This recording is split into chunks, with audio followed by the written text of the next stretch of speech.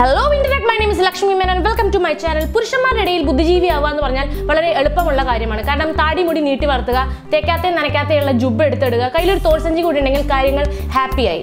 എന്നാൽ സ്ത്രീകളെ സംബന്ധിച്ചിടത്തോളം ഇറ്റ്സ് നോട്ട് ദാറ്റ് സിമ്പിൾ. കാരണം ഒരിക്കലും ഒരു ബുദ്ധിജീവി ആയി കഴിഞ്ഞാൽ പിന്നീട് ഒരു തിരിച്ചുവരവ് എളുപ്പമല്ല, അസാധ്യമാണ്.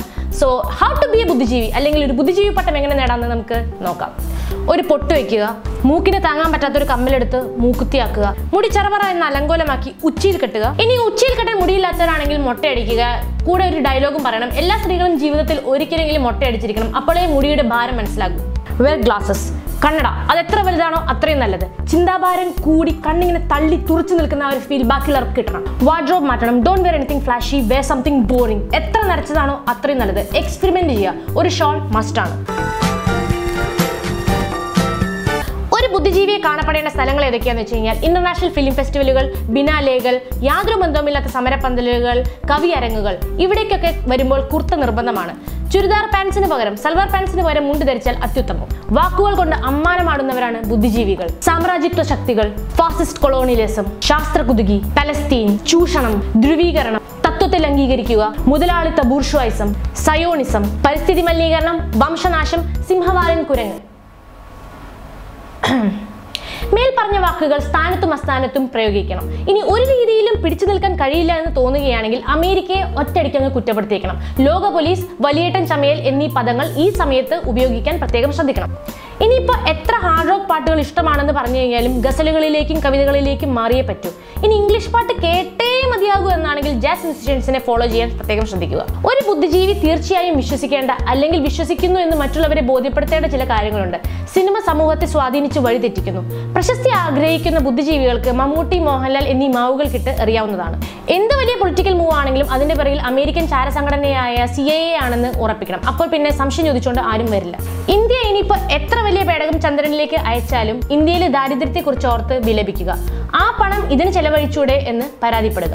ഇംഗ്ലീഷിൽ സംസാരിക്കുന്ന മലയാളികളെ കാണുമ്പോൾ Y Kant speak in Malayalam എന്ന് ആത്മകഥം പറയുക. ഈ ആത്മകഥം പറയുന്നത് ഇംഗ്ലീഷിൽ തന്നെ പറയാൻ പ്രത്യേകം ശ്രദ്ധിക്കണം. നമ്മൾ സംസാരിക്കുമ്പോൾ മലയാളം സംസാരിക്കുന്നതിനിടയിൽ വലിയ വലിയ ഇംഗ്ലീഷ് വാക്കുകൾ പ്രത്യേകം ഉൾപ്പെടുത്താൻ ശ്രദ്ധിക്കേണ്ടതുണ്ട്. Gluten free diet, somnambulism, മാംഗോസ്റ്റെയിൻ, ഡിബോച്ചറി, ഐബുപ്രൂഫൻ. ഓൺലൈനിൽ ഫോട്ടോസ് ഇടുന്ന സമയത്ത് ആകാശത്തിലെ മേഘങ്ങൾ, കൂടണയുന്ന പറവകൾ, കള്ളിമുൾ ചെടി, പറമ്പിലെ തുമ്പി, കട്ടൻ കാപ്പി എന്നിവയുടെ ചിത്രങ്ങൾ ഇടാൻ പ്രത്യേകം ശ്രദ്ധിക്കണം. ലോകം മുഴുവൻ ഒരേ ഡയറക്ഷനിൽ സഞ്ചരിക്കുമ്പോൾ എതിർദിശയിലൂടെ സഞ്ചരിക്കുന്നവരാണ് ബുദ്ധിജീവികൾ. എന്ത് നല്ല കാര്യമുണ്ടെങ്കിലും അപ്പോൾ തന്നെ എതിർക്കണം. കഴിവതും എതിർപ്പിലൂടെ ഒരു വിവാദം ഉണ്ടാക്കാൻ ശ്രമിക്കണം. അങ്ങനെ വിവാദം ഉണ്ടാക്കുമ്പോൾ ന്യൂസ് അവറിലെ ഡിസ്കഷനിൽ പങ്കെടുക്കാനുള്ള ഇൻവിറ്റേഷൻ നിങ്ങൾക്ക് ലഭിക്കുന്നതാണ്. കണ്ടിരിക്കേണ്ട സിനിമകളും അറിഞ്ഞിരിക്കേണ്ട സിനിമക്കാരും പത്മരാജനെയും ഭരതനെയും സാധാരണ സിനിമാ പ്രേമികൾ എടുത്തുപയോഗിക്കുന്നതിനാൽ നമുക്ക് അവരെ മാറ്റി നിർത്താം. അരവിന്ദനും അടൂരുമാണ് ബുദ്ധിജീവികൾക്ക് നല്ലത്. ഒരു സിനിമ എത്ര നല്ലതാണെങ്കിലും അതിൽ ചളി കണ്ടെത്താൻ ശ്രമിക്കുക, അല്ലെങ്കിൽ ഒരു നെഗറ്റീവ് കണ്ടെത്താൻ പ്രത്യേകം ശ്രദ്ധിക്കണം. ഡെയിലി ലൈഫിൽ ഉപയോഗിക്കുന്നതിനായി ക്രിസ്റ്റഫർ നോളന്റെയും കിം കുഡിക്കിന്റെയും കോട്സ്, അവരുടെ സിനിമകളിലെ കോട്സ് എടുത്ത് പഠിക്കുന്നത് വളരെ നല്ലതായിരിക്കും.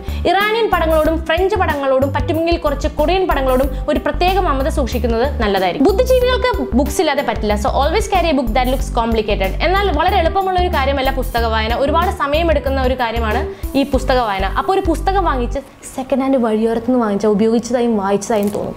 അപ്പോൾ ഈ പുസ്തകം വാങ്ങിച്ച് ഇതിന്റെ സിനോപ്സിസ് വിക്കിയിലുണ്ടാവും. അപ്പോൾ അതെങ്കിലും വായിക്കാൻ ശ്രമിക്കുക. ഈ പുസ്തകത്തെ പറ്റിയുള്ള മറ്റുള്ളവരുടെ റിവ്യൂയും നമുക്ക് ഗൂഗിളിൽ അടിച്ചു നോക്കിയാൽ കിട്ടും. അപ്പോൾ അതിൽ നല്ലൊരു റിവ്യൂ തിരഞ്ഞെടുത്ത് സ്വന്തം അഭിപ്രായമായി ബാക്കിയുള്ളവരോടൊക്കെ പറയുക. പുതിയതായി വരുന്ന എഴുത്തുകാരോട് ലേശം പുച്ഛവുമാവും.